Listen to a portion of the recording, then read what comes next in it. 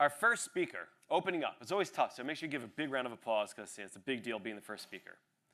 When she's not watching football, she likes traveling and watching the Atlanta Braves. She's now been to 9 ball fields, and by this weekend, there'll be 11 ball fields. Everyone, please welcome Allie. Perfect. Hi, everyone. Hey. Just want to thank Lander Analytics. Sorry, one more thing. Oh, no worries. I forgot to set your clock. Oh, perfect. Perfect, thank you. I want to thank Lander Analytics for putting on a great event here today and inviting me to speak. I want to thank my colleagues and my friends for being in attendance today. My name is Allie Blake. I am a senior coordinator of football data and analytics at the NFL League office. I have been there for about 3 seasons now, about to start my 4th season. And I'm going to talk some football with y'all today and explain why we needed a game simulation model to generate new insights for the league.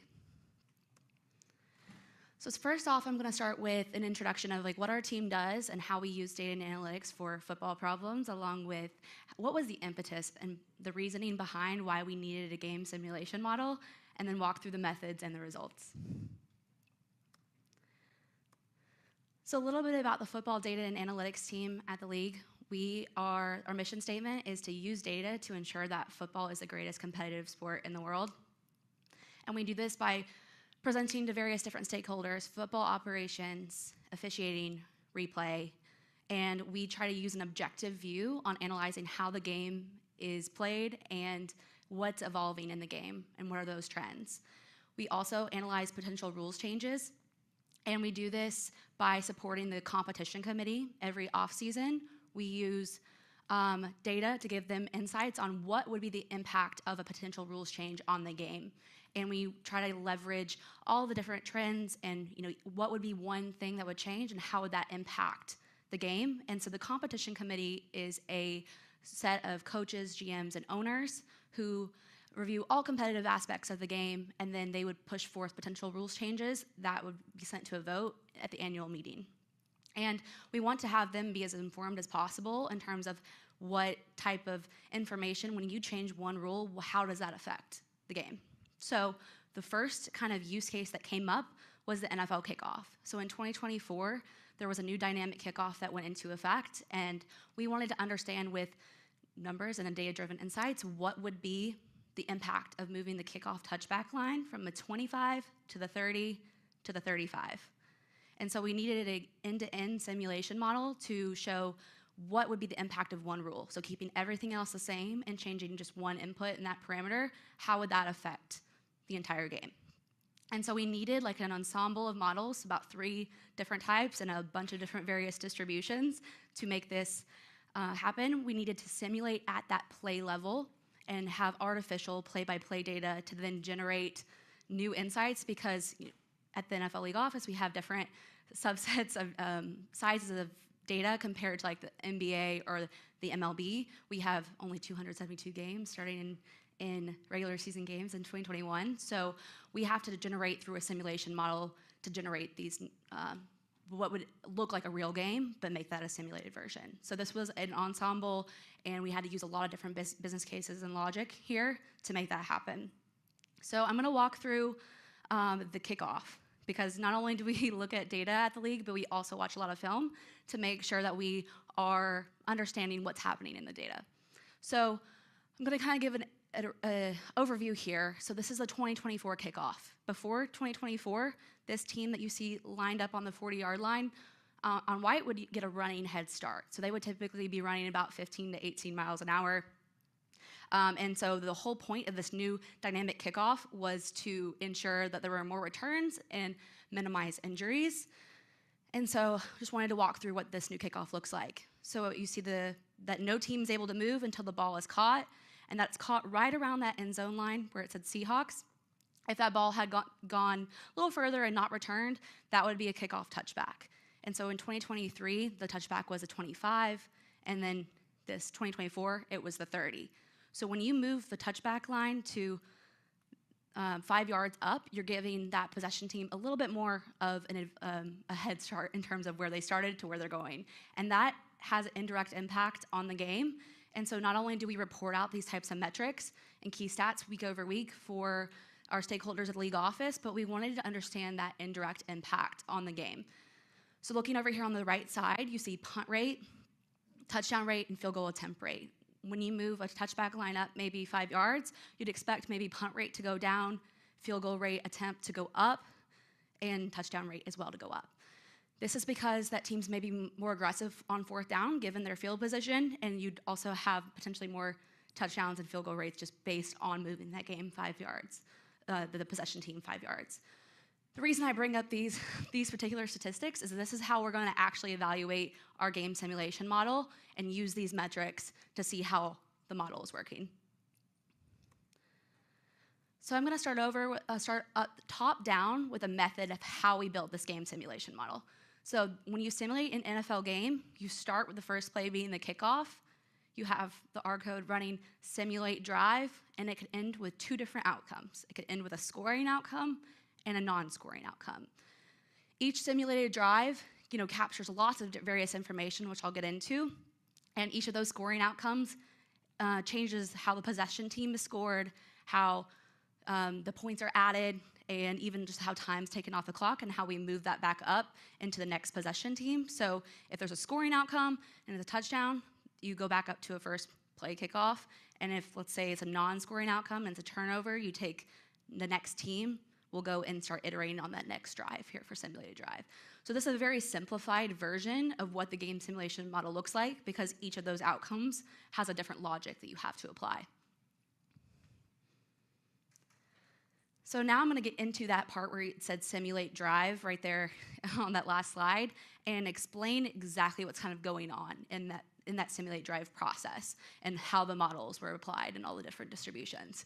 But before I begin, I wanted to give a big shout out to our football data and analytics team at the league office, Tom Bliss, Mike Lopez, Andrew Patton, Ashani Desai, Kevin Hogan, because this was a group effort to decide what pieces and factors needed to be in this model to make sure that we were analyzing everything appropriately, and then when you're pulling in at the play-by-play level, making sure that there wasn't anything we weren't considering, or that if we were to change a different parameter for a different use case, what other information would we need? So let's say you start with a first and 10 from the 25-yard line. Before you can even sample a play for your model, we needed a run versus pass model. And we used XGBoost here, and we had to use different factors that would go into this run pass model, because there are different behaviors that a team will do based on where they are on the field. So let's say it's first and 10 from the 25-yard line. That is very different than if a team is 3rd and 3, closer to scoring. And also, if it's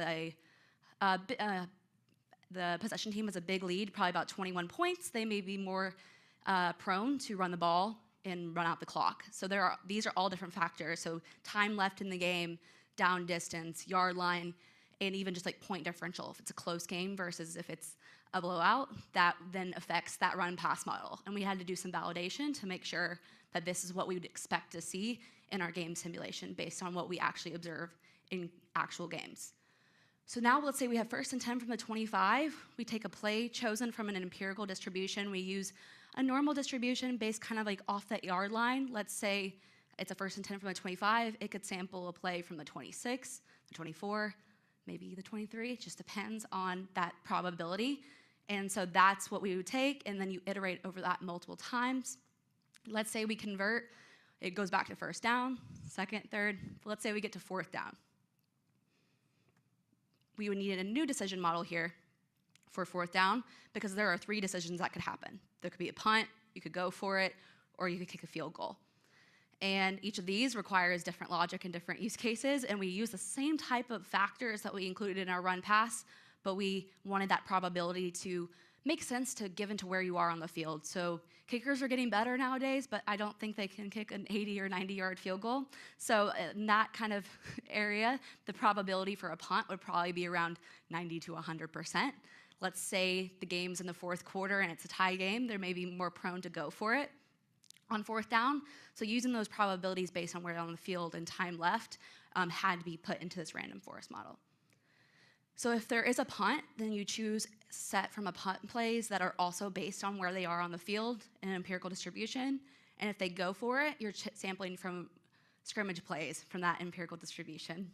But if it is a field goal, we created a logistic regression model that we called our field goal and extra point model. And it was just purely a function of yards from own goal or yard line. And this is just because kickers are getting better. I think we had an 84% make rate in field goals in 2024, and most of it was just a function of distance. And this simple logistic regression model got us exactly where we needed to be in terms of our field goal attempt make rate in our model. So now I wanted to walk through an example simulated drive here. The coolest part about this is all scrimmage plays from 2018 to 2023. So these are all different plays from different seasons, different teams, but these are real plays that have happened. So let's say we start this drive. It starts with play number 1 and goes down to play number 7 here. Icon number 1 shows that it's a 1st and 10 from their own 25. This is a Saquon Barkley rush for 4 yards. This is actually when he was with the Giants and not the Super Bowl winning team, the Philadelphia Eagles, this past year. Then we have a 2nd and 6. It's a Matt Ryan incomplete pass to Kyle Pitts, somebody from Atlanta. We know he's retired now. But this is all real data that's been going through. And we have to make sure that these downs, these distances, and these yard lines continuously update as you sample and you simulate across one drive, over a quarter, over a half, and over a game. So you can see this drive. We have a Josh Allen pass to Stephon Diggs for 21 yards to have a new 1st and 10 from the 50 after a 21-yard gain. And, you see this ends up with a rushing touchdown of 14 yards at a 2nd and 10 from the opponent's 14. The only other thing I'd like to mention here is you can see this is like a good distribution of run versus pass. We see 4 passes and 3 rushes. And so that's something we can continue to validate. I ran this yesterday, put it in. So this is really came from the simulation model. Before I go any farther and talk about how we got to that game level, we had to validate that this data was accurate from a drive perspective. Before you even wanted to iterate over the half and over a game, you wanted to make sure that these drives and these outcomes are what we expected. And so I would like to shout out our data engineering team at the league. This would not have been possible without them. I could run one game locally. It takes only about 20 seconds, but wanting to run 10,000 drive simulations, we would have that run in parallel, and we could do that in only minutes. So how we validated the drive simulation. This is exact results that we had from that process. So a couple things like I mentioned, we wanted to validate, was our model pass heavy? Was it rush heavy? So we looked at the number of passes across all 10,000 simulations, not just one drive, because you could have one drive that was more pass heavy than others. We wanted to make sure the clock was burning correctly. But the most important part was that drive outcome and being able to match that to each drive and see, was the outcomes what we expected them to be, kind of with what was actually observed. So on this bottom chart here, you see 10,000 simulations of a single drive starting at the 30-yard line. The first row is what we actually simulated, and the observed in the second row is 2,000 drives in the 2024 season that started at or near the 30-yard line. And we wanted these to be similar and directionally the same, but these would not be exactly matching, and they're not exactly apples to apples, and I'll explain why. So for simulations, this was assuming it was a 0-0 game, first quarter, first drive of the game. So you're not going to have maybe as many turnover on downs. You're not have in the fourth quarter, maybe teams are more aggressive and going for it on 4th down.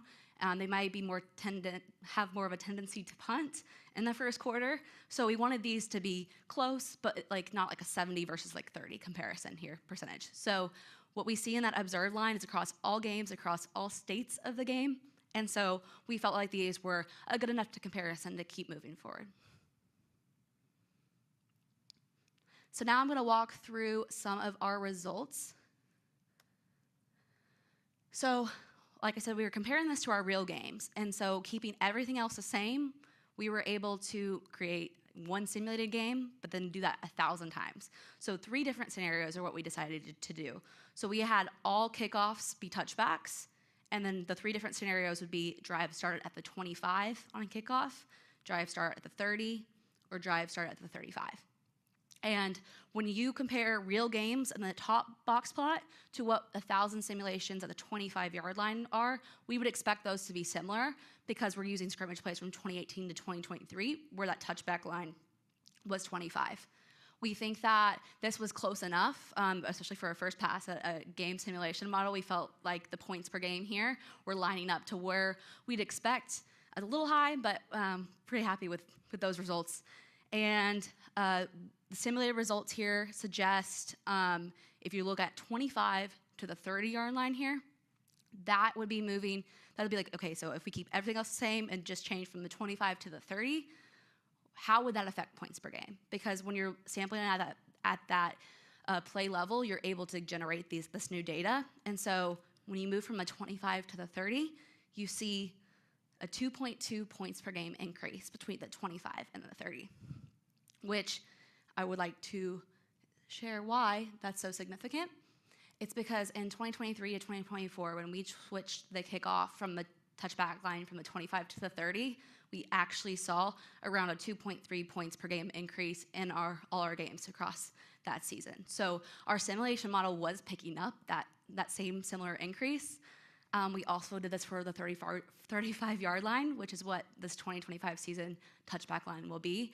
And so as this was a first pass at our first game simulation model, we were pleased with these results and looking forward to use this for future use cases. If you guys have any questions, please feel free to chat with me in the back. Thank you.